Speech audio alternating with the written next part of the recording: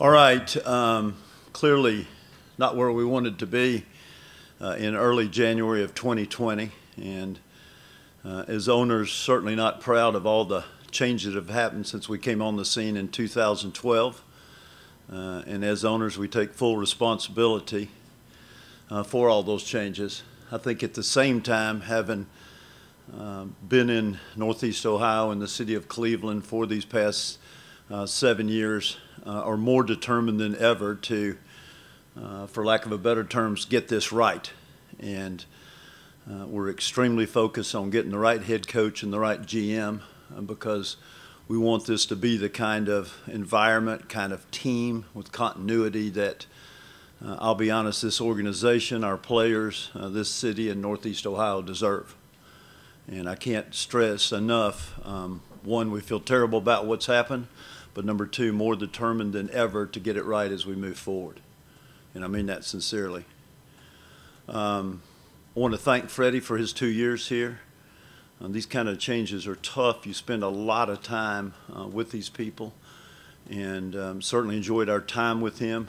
We just did not feel like the team made enough progress during the course of the year and decided to move forward. We had a lot of conversations with John, who's as good a man as, frankly, we've ever met.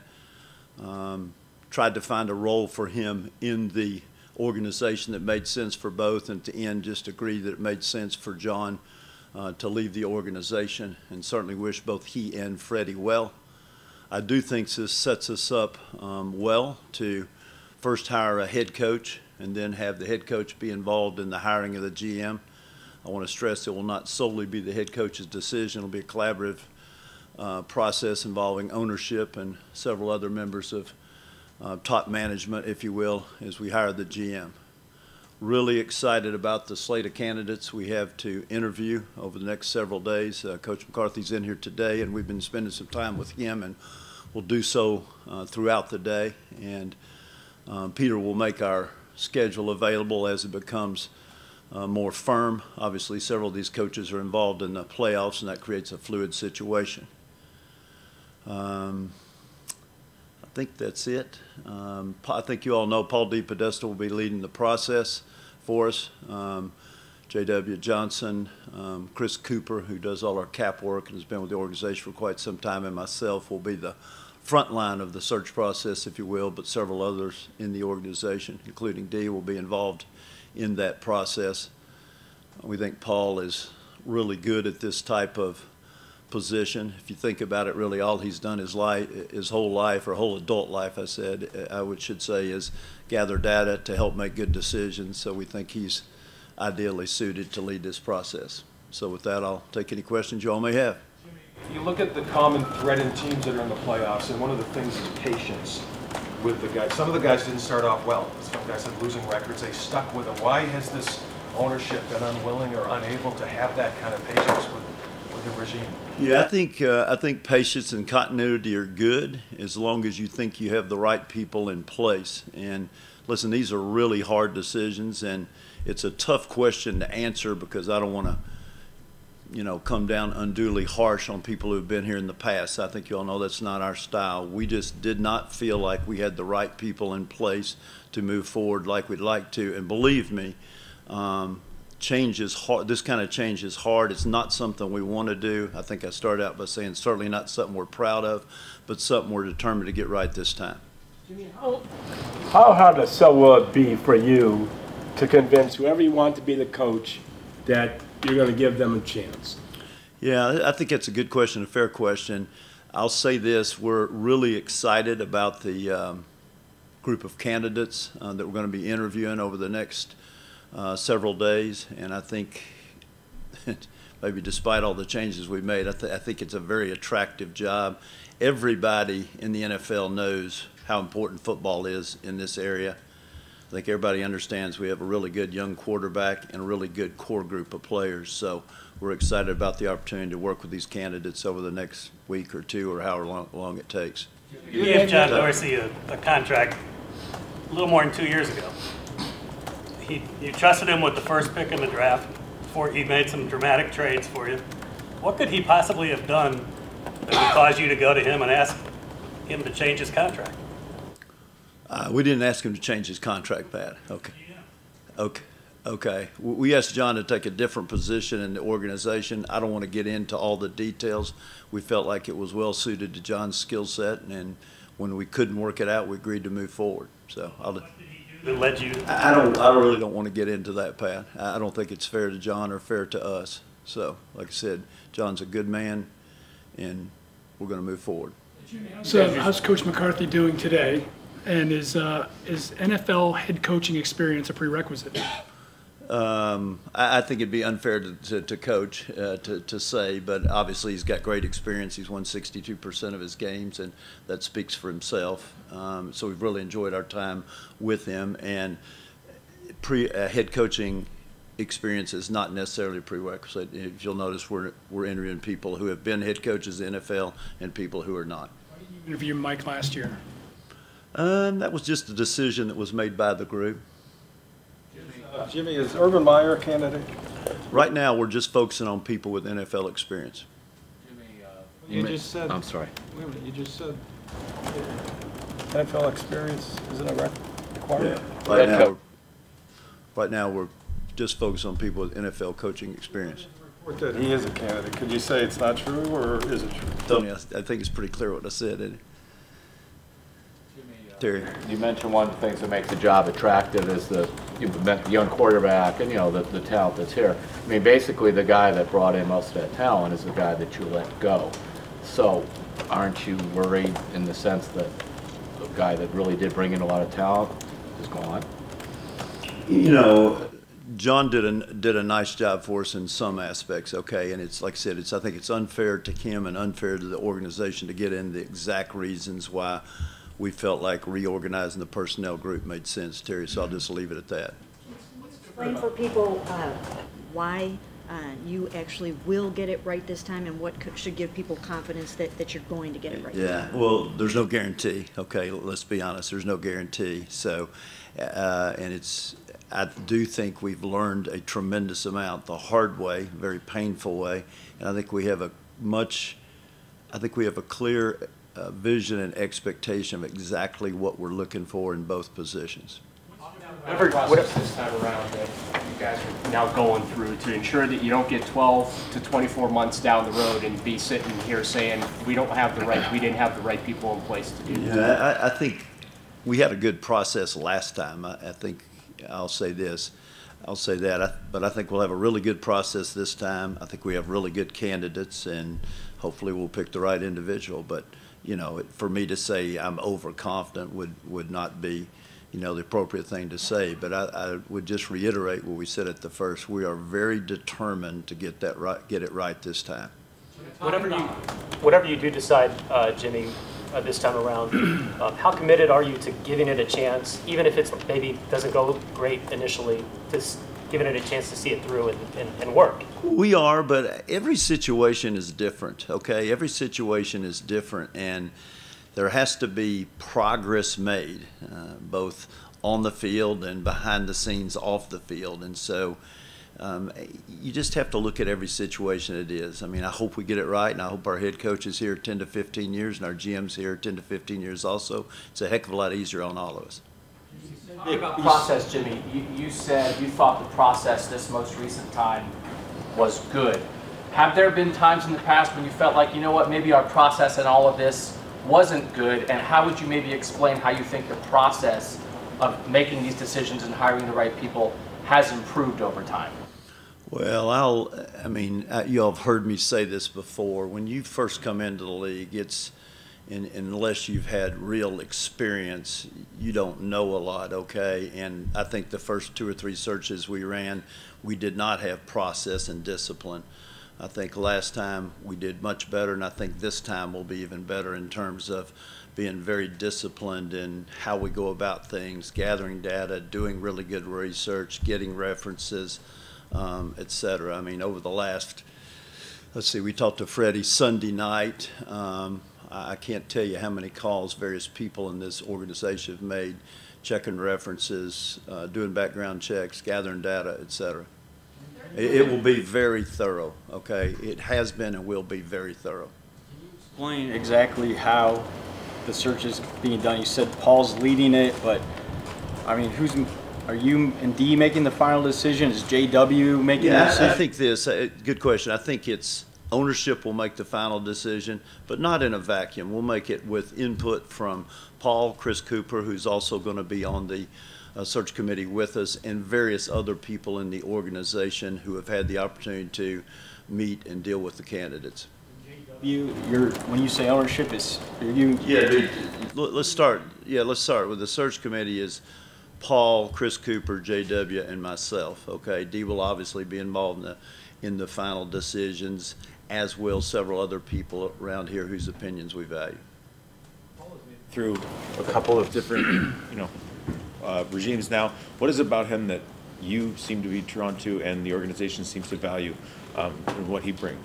Yeah, I think Paul's a very smart individual, very strategic, very disciplined in his decision-making process, and he's been a good thought partner for us.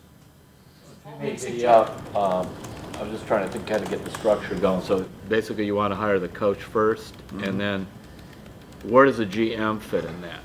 Yeah, I think we said that, Terry. So we're going to hire the GM first, and then we'll do the coach first, then we'll do the GM search. The coach will be involved in that process, will not have the final say, okay, will not have the final say, but we'll be heavily involved in that process. So in your all's terms, we will not have an arranged marriage, okay? Then, let me just continue on because I think I know what you're going to ask. The coach and the GM will report to ownership as equals and obviously married up with each other. Where will DePodesta, where will he rank in this hierarchy once your search is Paul's over? job will stay exactly the same as it is now. Okay, he's in charge of strategy, he reports to ownership, nothing will change. He'll do everything he can to support the GM and the head coach. You've had a bunch of different organizational structures. Why is this the one you prefer right now? You know, I think this, and let's face it, we're learning the hard way, right? I think this, everybody talks a lot about structure, and I think structure is important, but I think far more important are these two things: getting the right people and making sure they're aligned, okay? And I think if you looked at all 30 of the other 31 teams, there's all kinds of different structures, right? But if you look at the successful organizations that are consistently in the playoffs year after year, there is alignment within the organization, and they have the right people in the right place, coach and GM. And so that's what we're focusing on tremendously. And that alignment is something that's really, really important. It sounds easy, but it's not. Did you feel like you had alignment with John Dorsey and Freddie Kitchens? Were they aligned together? I think we can always do better, okay? I think we always do better. I think it's really important to get alignment, not just coach and GM, but within the entire organization. Jimmy, you mentioned that you had a very clear vision and expectation for what you want in both positions. What do you want in each position? Let's start with the coach, okay? JW and I probably talked to 25 or 30 of our players on Monday and Tuesday morning, and what I would call our core group of players. And players want leadership. They really do want strong leadership. So we're looking for a strong leader, one, someone who's smart, two, has really good football acumen, three, and then is a good will work within the organization. Okay, it's not my way or the highway. We'll work within the organization for the best result. And I also think we want somebody who's a continuous learner, somebody who's trying to get better all the time. I'd say those are the 4 or 5 characteristics. On the GM, it's really not a whole lot different. The leadership piece is a little different than the head coach, but I'd say the other attributes are the same. The other day you said the role of the general manager is evolving. What do you mean by that? Well, I think it's going from just being a scout to somebody who is assessing players with a variety of, whether it be traditional scouting, whether it be using data to help make decisions, which is really what analytics is, to coordinating other key functions in the organization. Making Elliott Wolf the GM be the most seamless and not having to blow up the roster? You know, I actually think we have a really good football organization, a solid football organization in place. Elliott will remain in his role. He's here in the building today. We've interfaced with him several times. He's talked with Coach McCarthy this morning. So I think for right now, I don't think we will go outside the organization to find our next GM. Is that the goal, Jimmy, right now, is to keep this roster intact? Typically, when you bring in a new coach or bring in a new GM, they want to blow up the roster and bring in their own players. So can you? Yeah, I think that if you look over the last couple of years, I think the first thing you have to do is really understand the players in place. And it's really important to know your own team. And everybody looks at who we add. And I think it's really important also to look at who we subtract. And don't get me wrong, there could be some changes in the roster, but we have a pretty solid group of core players who are all extremely young. The other day, we just happened to have back-to-back come in and talk to JW and I. Greedy, who's 21, Max, who's 21, Redwine, who's 21, and Denzel, who's 22, okay? So we have Baker's 24, our old guys, Jarvis and Odell, are 27. So it is a very young group. Miles is 23, 24. So that core group of players is very young. Can't imagine anybody wanting to change that group. You mentioned data and analytics a couple times to this point. Would you say that you're kind of reverting back to that direction of data and analytics? Yeah, let me I think this might be helpful for y'all, okay? When we talk about data and analytics is a term that's used more, let me go back to my other world at Pilot, okay? When I used to visit a store, and some of you probably heard me say this 10 or 15 years ago, and let's say you're the store manager in Ashtabula, Ohio, I'd walk in and I'd say, how many of these are we selling? And you'd say, a ton. Well, I didn't know if that's 2,000 or 200 or 20. Now I ask you that question, you pull up your little handheld and you say, well, we sold 11 today, and last month we sold, 412. So we make decisions based on what's actually selling, real facts. That's all we're trying to do is take facts that if Baker is better out of a certain formation or a certain play, we're going to try to put him in position where he can be successful. That's all analytics is. It's using data to help you make better decisions. You thought you got away from a little bit? I think there's a tremendous opportunity for us to do better in that area is all I can say. Okay. He's about to He's about to become the fourth quarterback in NFL history to have 4 different NFL head coaches his first 3 years in the league with the same team. How concerned are you that the upheaval will affect and has affected his development? Let me say this. Baker caught a lot of grief this year, okay? And I think with everything that was asked to put on his plate, both in terms of leadership and as a player, in his first full year, he did a remarkable job, okay? And we need to do everything we can to help Baker realize his full potential, and that's something all of us in the organization are focused on. Jimmy, how often in your time here do you feel you have had good alignment in the organization? I don't think it's been nearly as good as it should be, and we're extremely focused on that going forward. Jimmy, who will have final say over roster decisions? Will it be your GM? The GM will have decisions over 53, head coach over the 47. Jimmy, how do you, when you talk about leadership and these things, I was looking at some of these other guys that have just been coordinators. For example, the guy from San Francisco, Sala, or Brian Daboll, or any of these people, just Stefanski. How do you know, I guess, what kind of leaders? That's a really good question, Terry, because you have a lot of really good coordinators who struggle to make the jump to be the head coach / CEO, and those will be when we talk to the individuals who are really good coordinators. The questions we ask them will be centered on overall leadership, being the CEO of the organization. How do you not just be a glorified coordinator, et cetera? A glorified head coach is really a coordinator. Those are the kind of questions that we'll really zero in on. Sort of seemingly from the outside, how Freddie got the job was he was a good offensive coordinator. I think that's fair.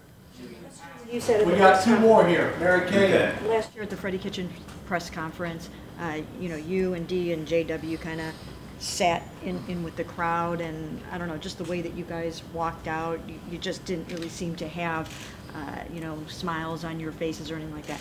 Did you have, with the way that it went down last year, where John Dorsey seemed to sort of win out over Paul DePodesta in the Freddie versus Kevin Stefanski battle at the end, if that's the right way to characterize it, you guys just didn't seem overly thrilled that day. Did you have some reservations about Freddie Kitchens going on? No, we didn't.